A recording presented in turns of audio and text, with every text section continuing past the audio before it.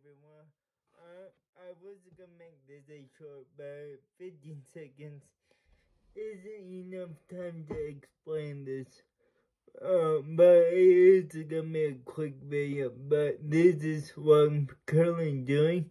So, if you can see right here, I have, Udemy on one side and then my text editor on the other side. This is how I'm teaching myself to code now, which I didn't do this before, and this is why I'm making this video, because now I feel like I can actually master JavaScript, because I'm doing this. What I'm actually doing is, for each chapter, he does for each thing, like right now my numbers, I just did strings. I created a folder in my root project here on VS Code and titled it strings.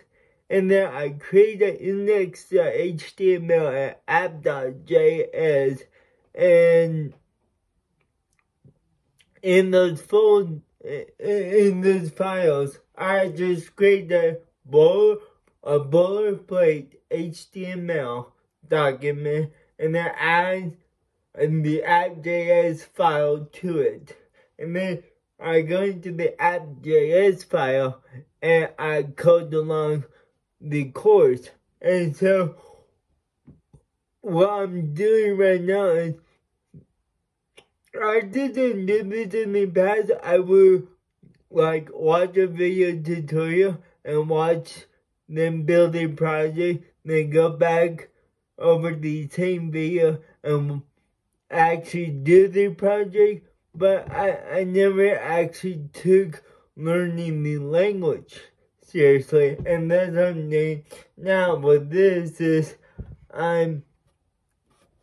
as he's going through the video, he'll write new lines of code, console them out into the JavaScript console, and then comment it out.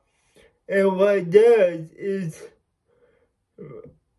as I'm writing it out, I'm making a reference for myself, so that after I take this course and master JavaScript, I'll be able to go back and just pull up my VS Code and look at any file that I want and structure the way I want, so it's easy to find strings, numbers, variables, objects, arrays, stuff like that, functions. I type a function. What does an object look like? It's all right here in comments, and it's in my VS Code, so it looks beautiful. And I recommend this for anybody. If you want to learn a language, if you want to develop, this is what you gotta do. You gotta treat it seriously. How would you learn a language in school? It's pretty much the same thing. If you don't use it, you lose it. You have to constantly rewrite over and over again. Write down, listen to it over. How did you pronounce the word? Stuff like that is all the same in computer science. Instead of learning a foreign language, you're learning a computer language, and you have to speak that computer language to the computer. And it has very specific rules that you must follow, syntax and stuff like that. So it is important that you take learning the language seriously, so that you understand how every part works, how it all ties together, and as I'm doing, like, if you want to learn JavaScript, I recommend buying this course off of Udemy from the Ninja. I found them on YouTube. It makes learning JavaScript fun. So, just to let you know how I'm learning, if you want to learn JavaScript, there'll be a link to the course below if you want to get it. So, on his YouTube as well. No, you have the first 6 hours of this course for free on YouTube.